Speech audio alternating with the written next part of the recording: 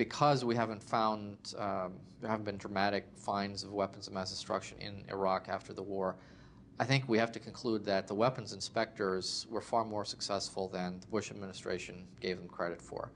They didn't verifiably eliminate every Iraqi chemical or biological weapon, but what they did was to contain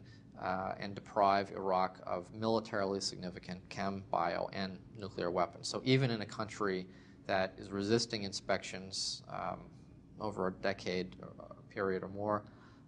inspections, intrusive inspections can be very effective. That the United States suspended the inspections and invaded, I think, it sets a dangerous precedent with respect to inspections in the sense that the problems in North Korea and Iran involve the illicit pursuit of weapons of mass destruction programs, specifically nuclear.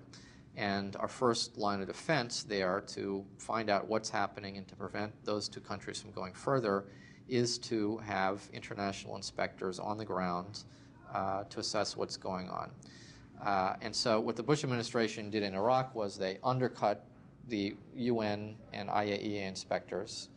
but we're going to need those same types of inspectors in Iran and North Korea to help us figure out what is going on.